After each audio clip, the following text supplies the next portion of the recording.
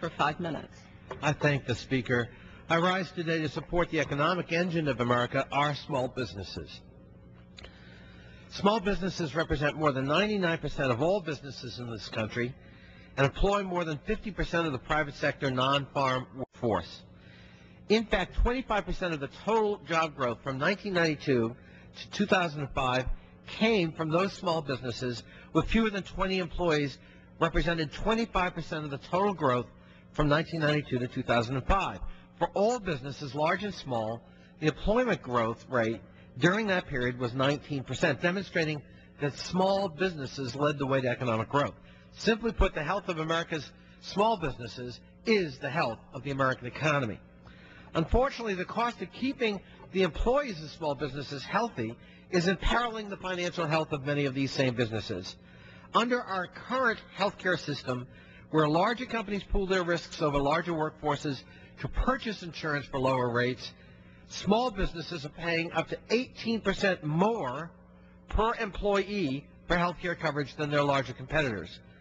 Sadly, it's easy to see how this happens.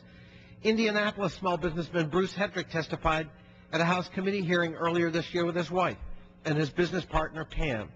She got cancer, and the insurance company said the premiums for the 15-person firm would rise 28%.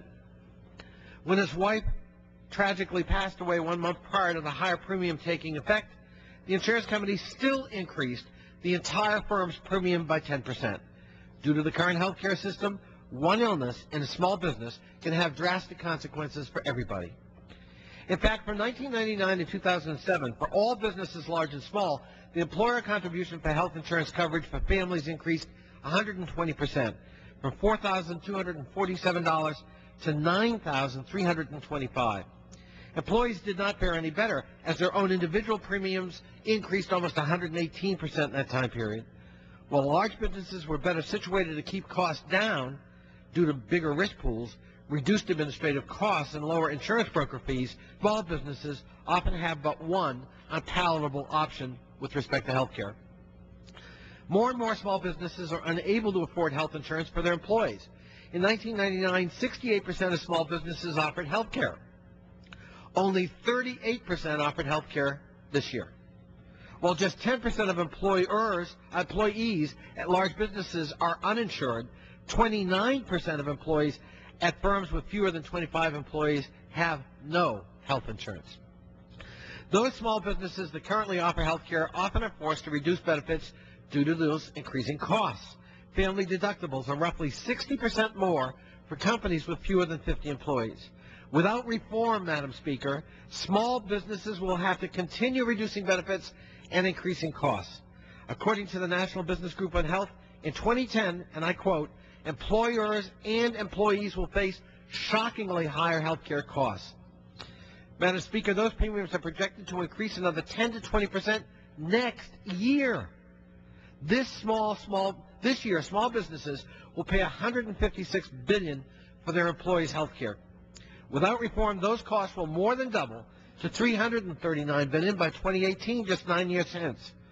Over the next decade, small businesses will suffer the cumulative impact of these increased costs of between $546 and $855 billion. In other words, absent reform, small businesses' health care costs will hit $2.4 trillion in this time period. As they have done over the last few years, small businesses will be forced to choose between their economic health and the health of their employees. Without health care reform, the increased costs over the next decade will force many small businesses to lay off employees.